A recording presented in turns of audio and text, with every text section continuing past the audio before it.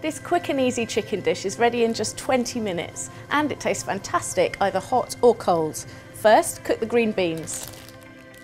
Place 2 200-gram packs of trimmed fine green beans into a pan of boiling water and cook until tender. Then drain and set aside.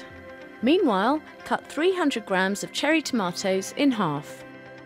Place the tomatoes onto a baking tray and sprinkle with 1½ teaspoons of caster sugar and season with black pepper. Cook in a preheated oven at 180 degrees Celsius, gas mark 4, for 10 minutes until roasted. Remove from the oven and set aside.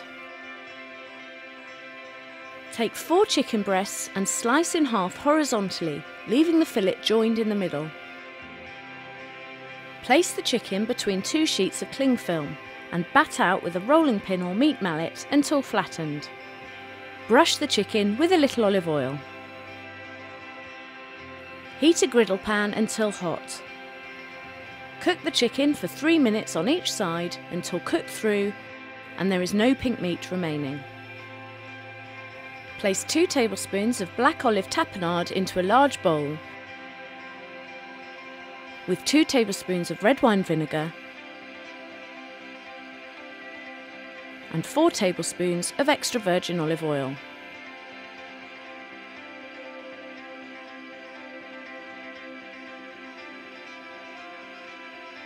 Whisk together. Add the drained beans and turn to coat in the dressing. So once you've topped the chicken with your beans and tomatoes, all that's left to do is to tear some basil and scatter it over the top.